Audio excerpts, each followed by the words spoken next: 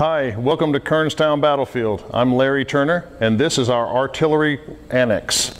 What I'd like to do is show you examples of the pieces of artillery we have here in the annex.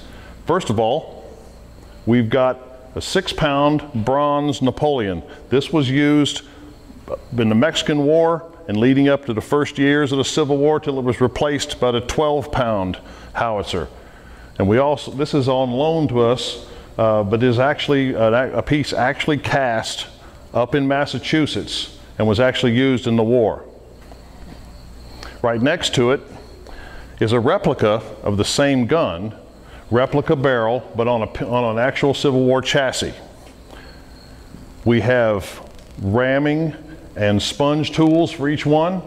We have fuses to demonstrate how the gun was fired, grease cans, water cans, ammunition chests, the whole gamut except for the limber and except for the caisson. The next piece, we have a replica of a 3-inch ordnance rifle. This rifle fired about 3 times the range compared to the Napoleons, and 6 of these were used here on the First Battle of Kernstown over on Middle Road against Colonel Fulkerson's assault. And the last piece we have here is a 12-pound mountain howitzer. This was used by Civil War cavalry. This could be disassembled and loaded onto 3 mules and carried wherever the cavalry could go. Our president and another person own this howitzer and actually use it in firing competitions up at Fort Shenandoah. Over here we have our artillery projectile display. These are on loan from Charles Barr. These were actually excavated from around the area. We have 10-pound Parrott, James, and Schenkel examples.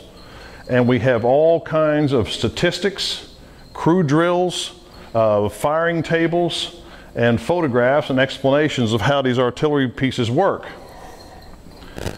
And our latest addition from Charles Barker, we have replica ammunition, and I'm building a chest for it. We have a 12-pound 12-pound canister from a Napoleon. We have a 10-pound Parrott canister, and we have 10-pound Parrott case and shell, and we have 12-pound Napoleon case shots with some replica fuse plugs. We can use these for lectures and for training, and this for a pure explanation. Now, we also use this annex for dances. We have Mother's Day teas, and we have conventions or meeting rooms, plenty of space under roof. But the crown jewel in this annex is our mural depicting the Second Battle of Kernstown.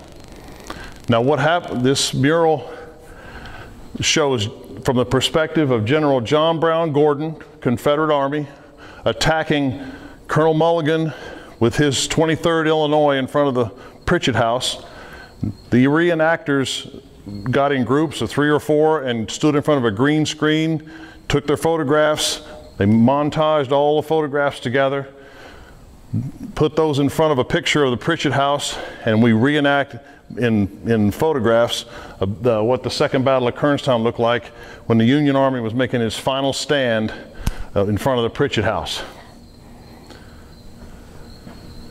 This annex has a lot to offer, a lot to talk about, a lot to see.